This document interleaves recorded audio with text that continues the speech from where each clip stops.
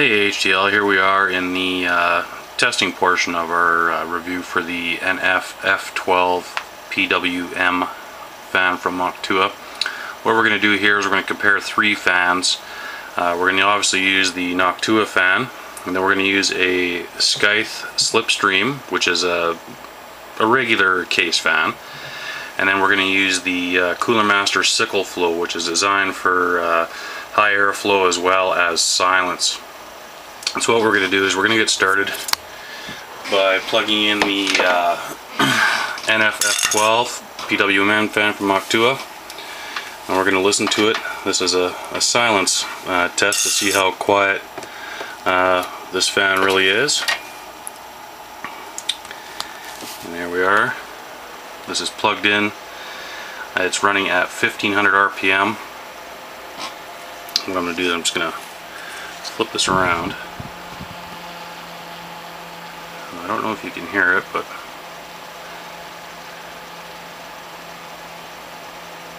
it's really quiet. There's lots of air coming off it.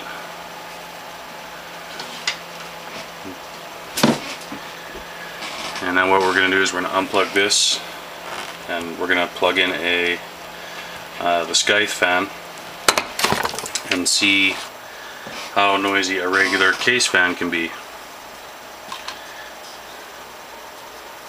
So here we are with the Scythe fan. This is a regular case fan.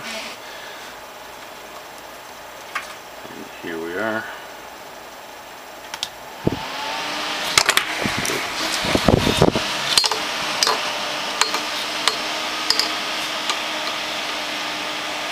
Now this is running at 1900 RPM.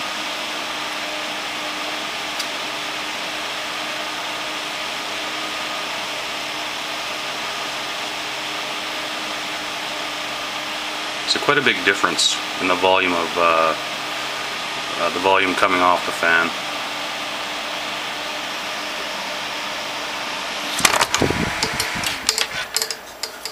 Now we're going to plug in the Cooler Master fan. This is a sickle flow. This is 2000 RPM, but it's designed to run silent as well.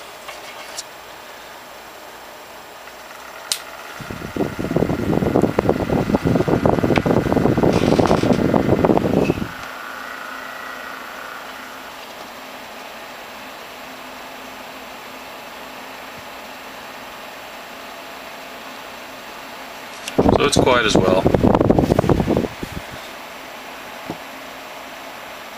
I mean, you can't hear a difference, or at least I can't hear a difference between this fan and the Noctua fan.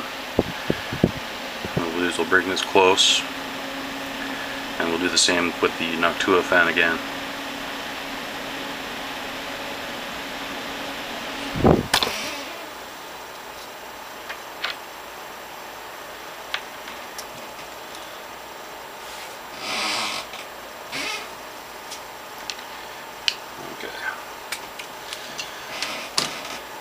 Bring the Noctua fan over.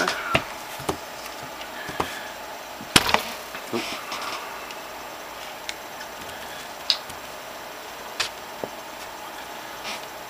We'll just put this in now.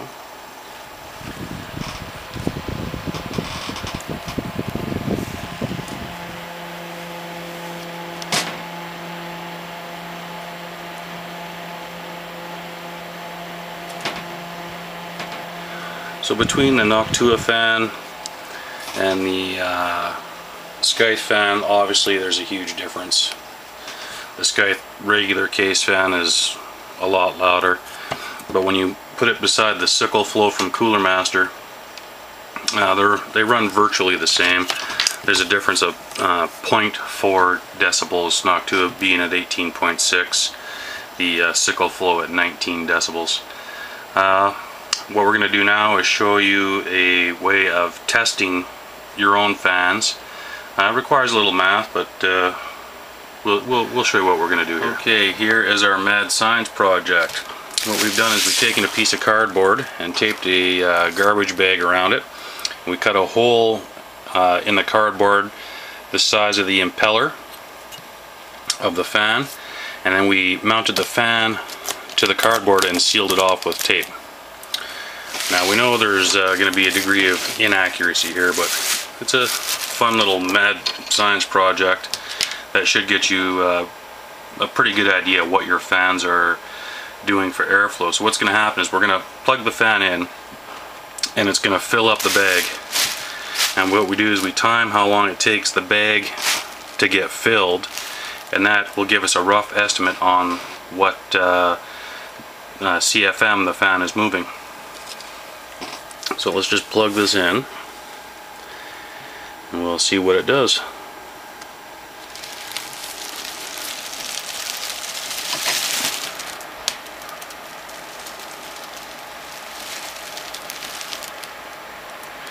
That was about 8 seconds roughly, and it's full.